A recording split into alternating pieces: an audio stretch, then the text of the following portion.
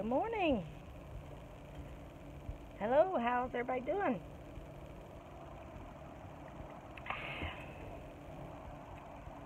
It's a happy Lord's Day. And I just wanted to say thank you to Jesus for everything he is, what he will be, what he'll be forever. Our help, our comfort, our strength, everything you could think of. That's Jesus today. If I look tired, I'm not as tired as Marie, bless her heart. Her CNA career has brought her to this point where she can help her mother, and she's doing a good job. We've come to the place where prayer is very much needed, and we had a few rough nights. Sandy's on oxygen, having a little bit of difficulties. Last night was one of them.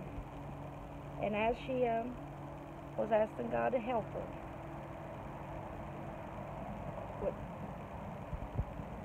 what seemed like to be a long time of asking God to help her, and Marie was doing what she could, and we had our family friend Anna came and helped her, and I didn't know what to do. I have no medical training. My job when she started her treatments was she said, just be normal.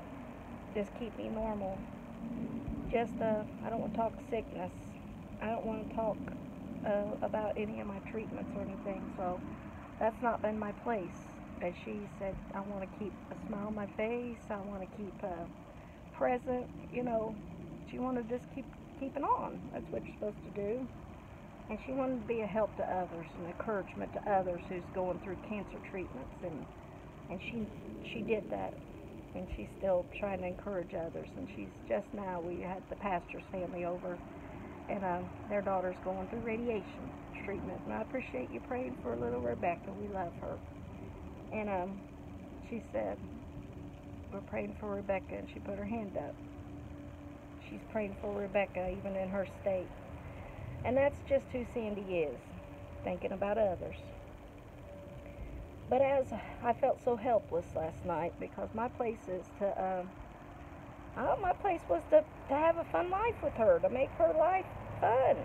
And we did. We went on a lot of adventures, and when the walls started closing in, I said, come on, let's go get in the car and go get a Frosty, or let's drive through the park and watch the children, or we got out of the house. We didn't let the walls close in. She's unable to get in the car any longer, and the walls are closing in, but I'm so thankful for the gift of song. And Brother Steve came over and sang beautiful chorus, and we all sang together, and now the pastor's family came over and we sang again, and she loves it.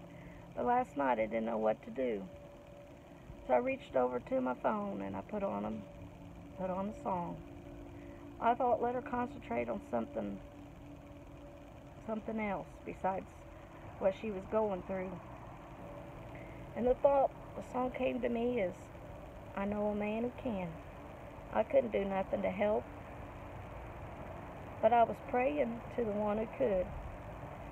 And when we got to that second verse of I know a man who can, God came, and a tear started flowing down my eyes, and I thought, God, you're the answer. You're everything. But when we got to that second verse, things started getting still. Relief started to come. Peace started to come. And I'm thankful how God can just come and make the difference.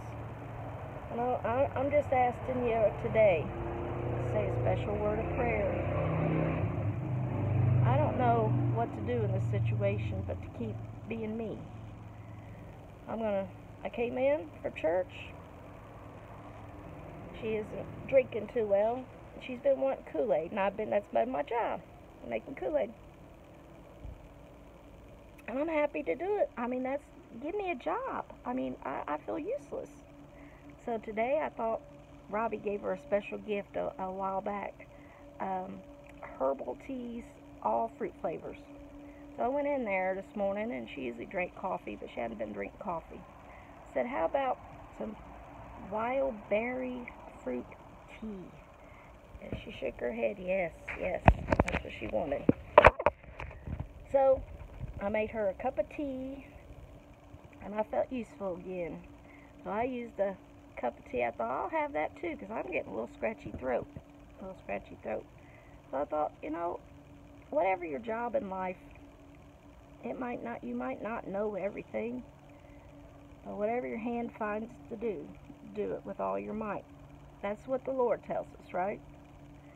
I might not have a perfect job in all this, but I'm making Kool-Aid, and I'm making tea, and later on, I don't make Jell-O very well, but I thought that might soothe her throat. I'm going to make her some Jell-O, some strawberry Jell-O. We're going to have, do whatever we can do. And later on, we're going to have some more Christmas in July. It was nice the other day. All the children came in and had Christmas. And when her nurse came in, they have to ask her a series of questions when she went on hospice. They said, "Do you feel depressed?" when she got home from the hospital. And she looked around. We had that front room decorated. It's all decorated. Presents were all wrapped, all glistening presents and everything. She said, "How can I be depressed? Look at this place. And my grandchildren and my great-grandchildren are coming. We're going to have Christmas." And she smiled through all that. I thought, you know what? That's my job, to bring that smile. Now my job is to continue on. I don't know what our jobs are in life. I don't know what God may have for you to do. But I'm praying for Marie, whose job is the hardest of all right now. Being there for her mom, helping her through this time. But she's doing it really good. I don't know what all our jobs will be, but I hope your job today is to pray for Sandy, pray for Marie, pray for this family. Because we're going to need it. And Sandy really needs it. But later on, we're going to have more family in. And she gets to see some more grandchildren, sugar babies, open gifts. And they got a little bit loud last night. And she woke up and smiled, And I'm happy. I don't know what it's going to take to make us smile, but I know one thing. That's always brought joy to our hearts, these little kids. And Christmas Eve is our holiday. That's our day to shine. I mean, we shop all year. We wrap, and she's been the elf for years to fix toys and we get race cars, and she put the batteries in and test them all out. So on Christmas Eve, when they open something, the batteries are in and they're ready to go. So I was thinking how fun it was to have Christmas in July, and we'll have some more fun later on. But I appreciate how the Lord settles in and helps us. And you get a chance, stop by her Facebook wall, because she's still looking at that phone every now and again. Send her virtual flowers. Send her thanking of yous. Send her something to smile about, okay? Even if it's a Christmas tree, because right now that's making her happy. And these little sugar babies. So whatever your hand finds to do it with all your might. So mine is make a tea, make a Kool-Aid. Later I'll try to make Jell-O. And she's got beautiful flowers. We walk in that room, and bless Jeremy's heart, he bought her beautiful dozens and dozens of roses. I don't even know how many, probably a couple dozen, but all different colors and beautiful. She looks over there at them. I thought, have something pretty around you and focus on something heavenly today, something that'll uplift your spirit, and keep on pressing on. That's how we got to live. So, Merry Christmas. I know it's not July anymore, but we're carrying on, all right? We're carrying on. Thank you. I love you.